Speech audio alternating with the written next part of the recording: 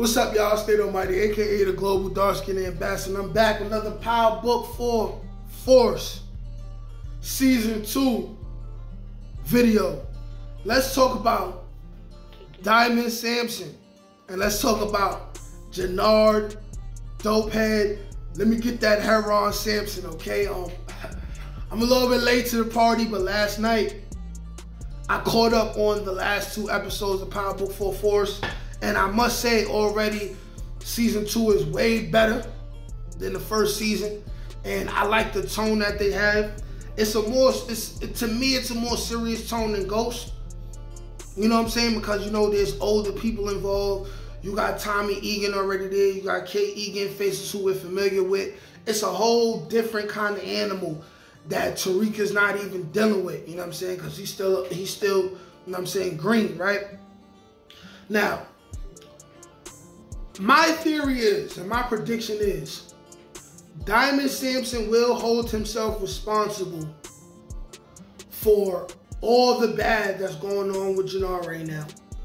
He's going to hold himself responsible when he finds out that Jernard has this addiction to heroin and cocaine, because he was doing cocaine first. And not only is he going to hold himself responsible, he's going to feel bad about it. And he is going to front Jernard the money to pay off all his debts to everyone that he owes. He's going to hold himself accountable.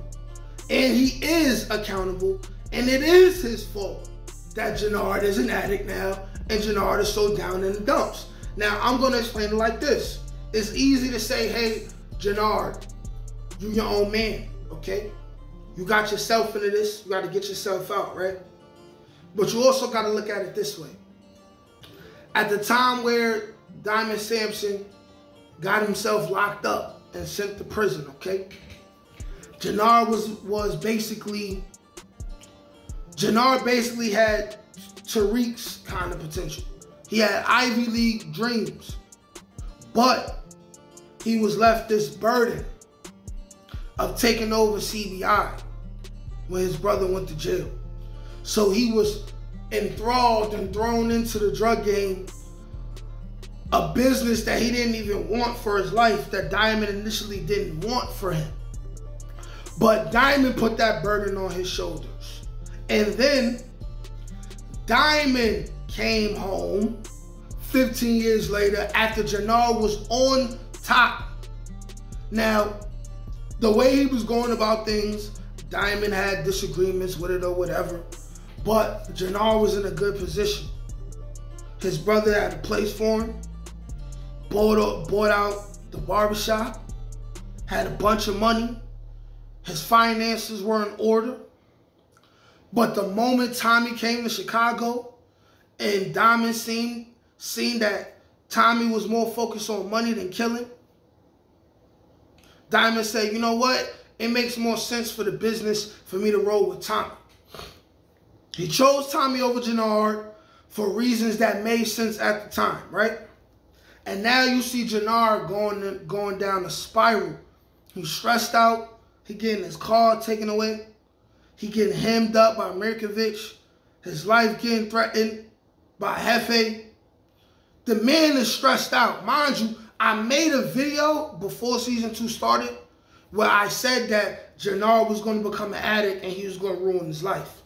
You know what I'm saying? He was. That video is probably going to be in the description, right? I said he was going to ruin his life, and now look, he's starting to crumble and ruin his life. Now, before I seen episode 2 and 3, I thought that by episode 2 or 3, he was going to run a play that was going to get him back where he needed to be. But it's gotten worse and worse and worse. And I think we're just going to see people like Jernard and Vic just unravel the whole entire season. Just unravel. And it's going to be bad. It's going to be bad. He's about to make a whole lot of mistakes.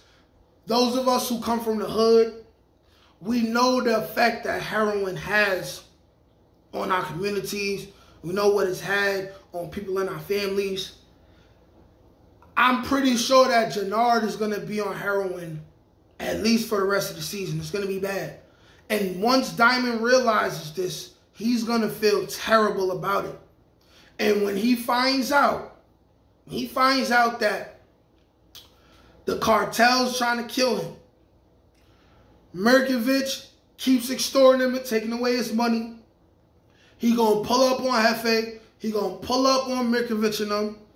He's going to say, listen, here's the bag of money. Leave my brother alone. And if y'all don't leave my brother alone,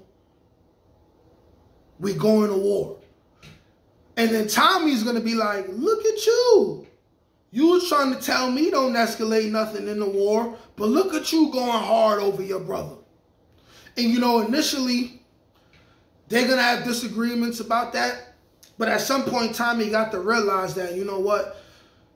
He was going hard the same way for Ghost, and Ghost was going hard the same way for him. It's your brother. You're not going to let your brother get violated by nobody except for you. You're not going to let it happen. Not on a serious level. You're just not going to let that happen.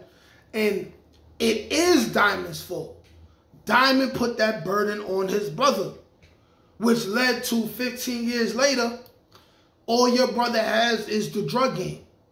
He had his leadership. He had his respect. And then his older brother came, just like when we was little, big bro. You came, you took over something. You know what I'm saying? You took my power away. You emasculated me, look, big bro. Just like it is when a brother and little brother is kids and big brother come and he do what he do. And Diamond's going to be like, listen, I ruined your life when I chose to give you CBI and I could have gave it to somebody else. You wasn't even supposed to be living this life, and now you're a dope head. And mind you, shout out to the guy who plays Jernard, right? Because he got range. He got range. The first time I remember seeing him was on Snowfall, where he was this gold-tooth drug dealer from Alabama, right? He had the accent and everything. Now, on Power Force, he's a drug dealer, and now he's going to play a junkie, a dope head. And then I'm showing the picture throughout this video. You see his face. He plays a good dope head, yo. A good dope head. You know what I'm saying? But like I said, Diamond is responsible for what's happening to Jernard right now in hindsight. It's Diamond's fault. Diamond is responsible. He needs to hold himself accountable, and he will. Because as you can see, Diamond is tired of the effect that CBI has on the neighborhood in a negative way. But y'all let me know what y'all think. Like, share, comment, subscribe. Peace.